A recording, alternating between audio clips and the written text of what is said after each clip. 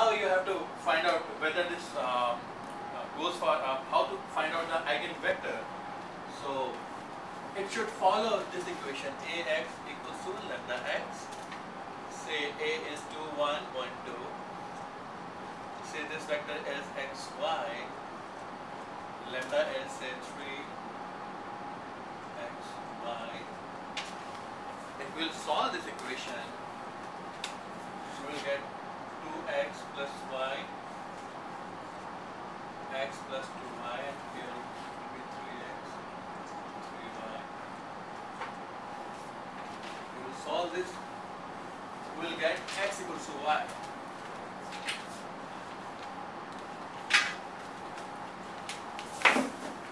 And when we will get x equals to y, it means if x is 1, y is 1, x is 2, y is 2.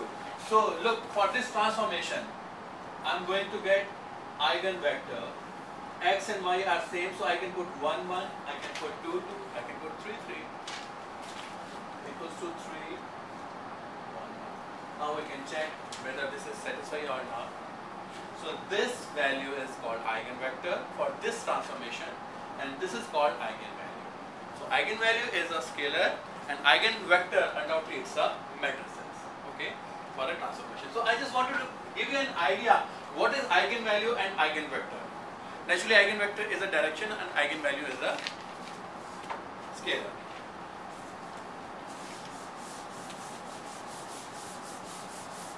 Next part is little bit tough because once you will get the idea, the representation of different things in 2D and 3D, then we can easily get how we can get the image, how we will get the tensor voting.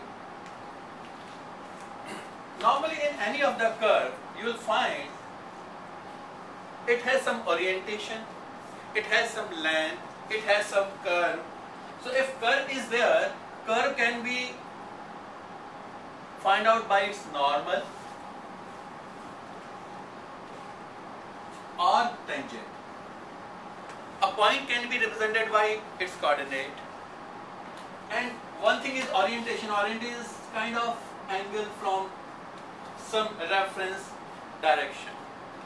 Okay. So when we have to represent any of the image, how we can find out that image, what data or what things should be there. So eigenvectors in 3-dimensional, I am talking about general, there are three eigenvectors, Ex, okay.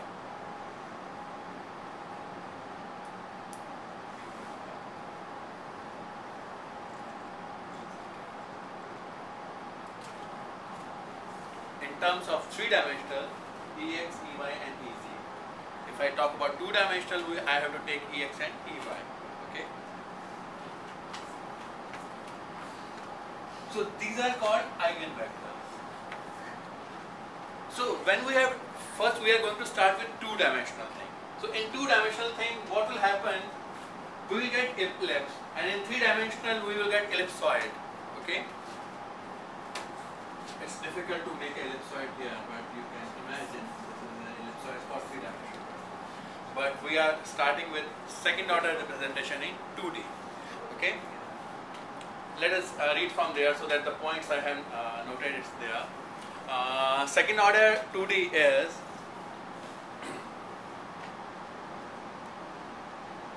it is form of second order symmetric non-negative definite tensor. So when we have to represent a 2D thing, we will represent in a tensor form. That tensor is non-negative, second order and symmetric. Okay, it indicates the saliency of the structure. Saliency means it's a salient feature. It can be a curve, it can be a region, it can be a junction, it can be a point.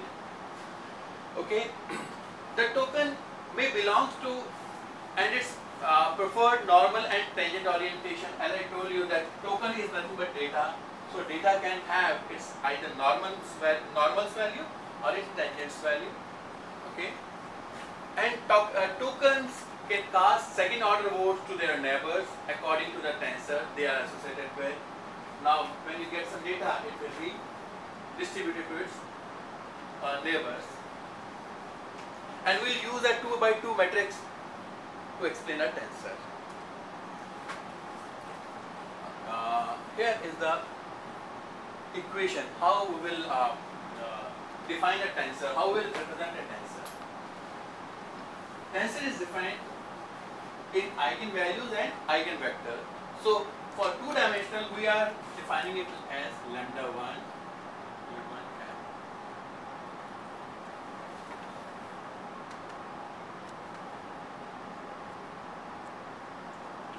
This is the way to represent a tensor. Normally we didn't study the tensor, so it's very new for you. Lambda 1 is, you can say, the length in the direction of its major axis. If I talk about tensor in ellipse in two-dimensional, this is lambda 2, this is lambda 1, this is taken as ex, this is taken as so an arbitrary second order tensor is represented like this one. Okay. Now it can be rearranged in a format lambda 1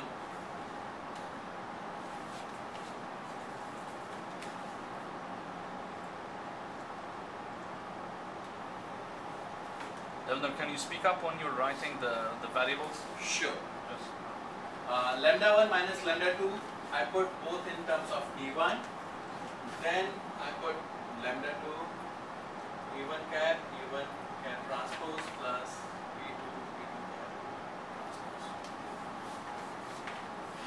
This tensor as I have written in this format. The same thing, it has eigenvectors and values in one direction and two direction. Okay, you can say x and y, and it is rearranged in this format. I think this is an easy step. Now the thing is that there are two important things. If I assume that in this figure my lambda 2 is 0, then what will happen? This will become like a stick. If lambda 2 becomes 0, it becomes like a stick.